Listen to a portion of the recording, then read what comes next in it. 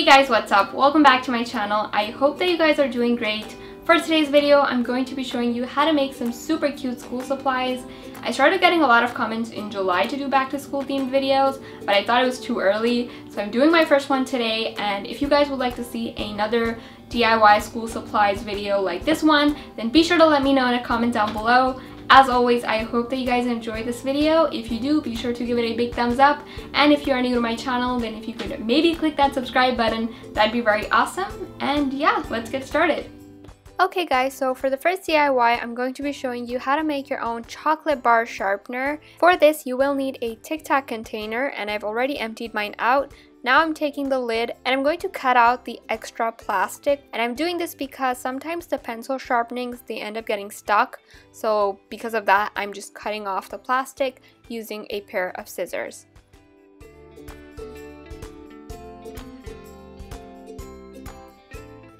And once you've cut it out, this is what it should look like. It doesn't have to be perfect or anything like that. Now I'm taking my sharpener and I'm just going to see where I want to place it. And then I'm going to take some hot glue and I'm just going to glue it in place.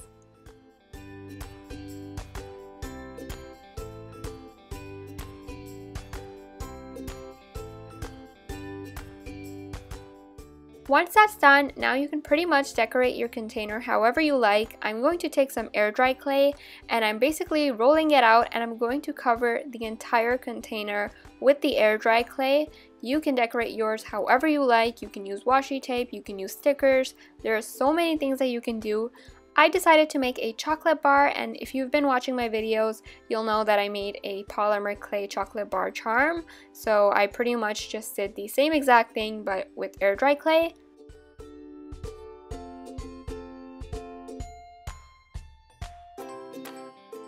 Using my blade, I'm making indents for the chocolate pieces. You can also use a ruler if you don't have a blade. Once that's done, I'm going to let it air dry. Next, I'm taking some acrylic paint and I'm going to paint on the chocolate bar. So here I'm using some brown acrylic paint. I'm going to do very thin layers of the paint, and once the brown is done, I'm going to do the bottom half, which you can do pretty much whatever color you want. I wanted to do red, but then I changed my mind, so I used this minty blue-green kind of color. So I forgot to press the record button, but I basically put aluminum foil between where the chocolate bar meets the wrapper. So I took a piece of aluminum foil and some super glue and I glued it in place. I really need to pay attention while I'm filming because I think this is the second time that I forgot to press the record button, or maybe third. But yeah, here I'm just drawing on the cute face. Not much explaining to do because I've done this a gazillion times. Finally, I'm going to take the lid and I'm going to pop it on. If you want, you could like match the color of the wrapper with the lid, but I decided to keep it white. And yeah, there is the completed chocolate bar sharpener.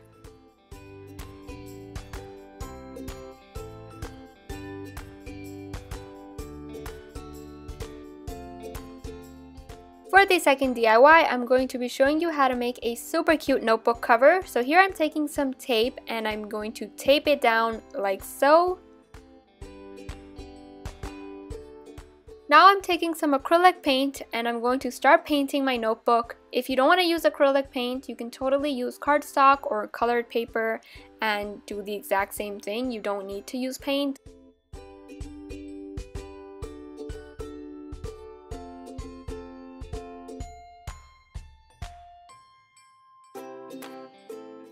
So I took off the tape and I'm going to use my second color and do the exact same thing again.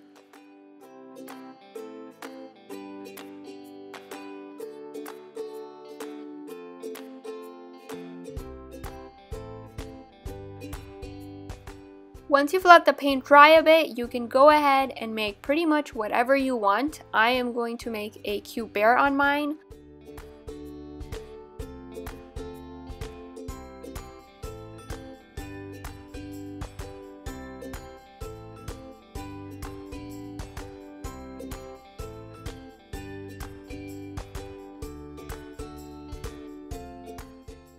So there's not much explaining to do because you guys can pretty much see what I'm doing and how I'm making the bear. But I will say it would be super cute if you wrote something on the notebook cover, maybe your name or the subject that you're using it for.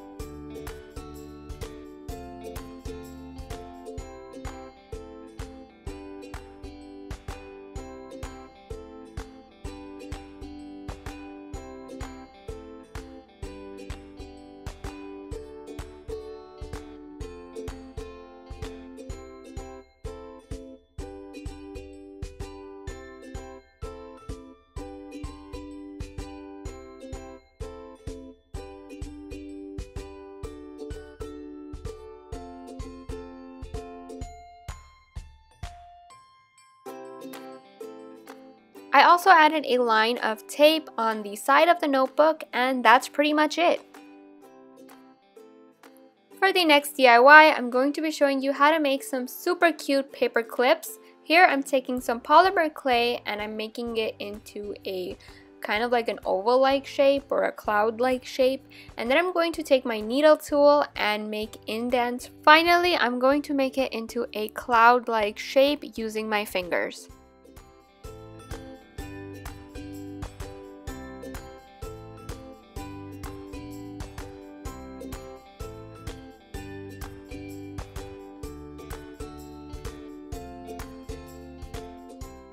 Here I'm adding the cute face, so I made 2 balls of black polymer clay and I'm going to put that in place. Then I rolled out a very thin snake of clay and I made the mouth.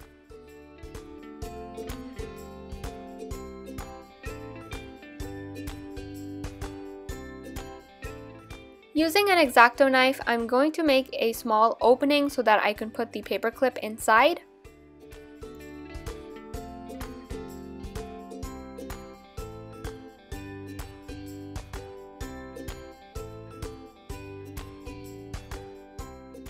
Now I'm just putting the paper clip inside of the clay, and once that's done, you want to let it bake in the oven for about 20 minutes.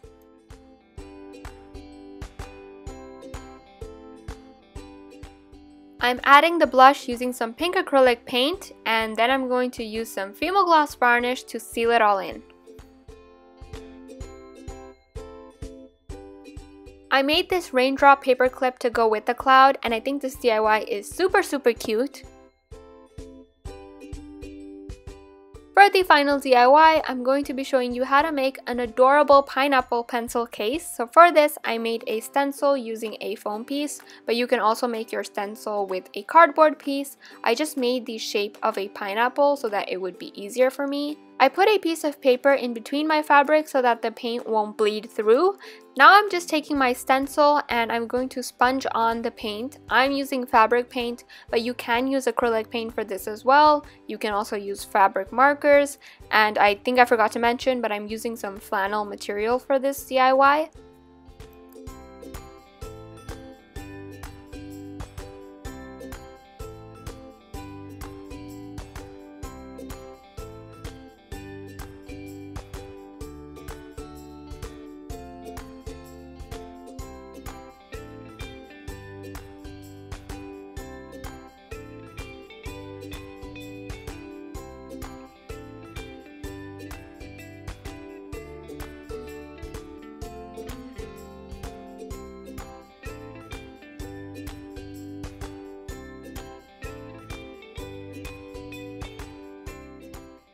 To give the pineapple some detail, I took an orange pen and I'm making diagonal lines.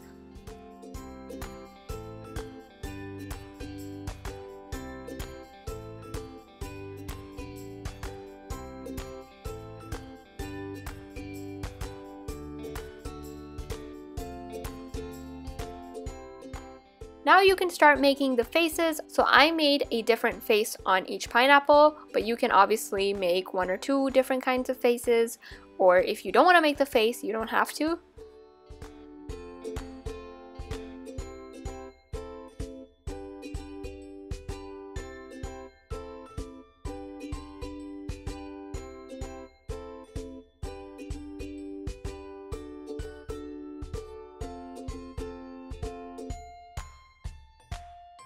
Here I have a zipper that I got from Walmart, and I'm going to attach it onto the fabric. So here I'm going to take some hot glue, and I'm going to basically take one end of the fabric and I'm going to glue it in place.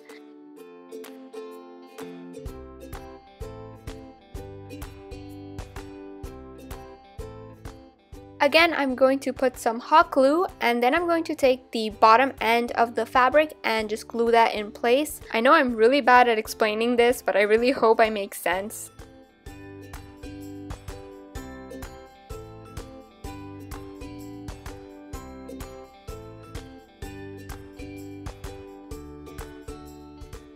Now I'm going to flip it over outside in, and then I'm taking my needle and some thread, and I'm going to basically sew down the sides of the pencil case. You can also use glue for this.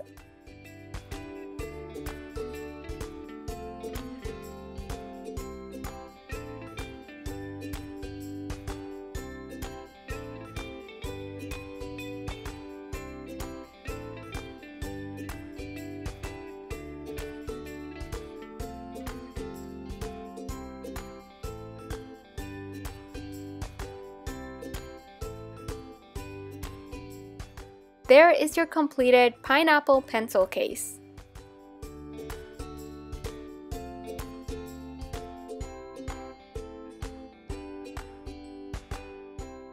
That's pretty much it for today's video. I hope that you guys enjoyed it. Let me know in a comment down below which DIY was your favorite. I hope that you guys are having a fantastic day so far. I love you, and I'll see you in my next video.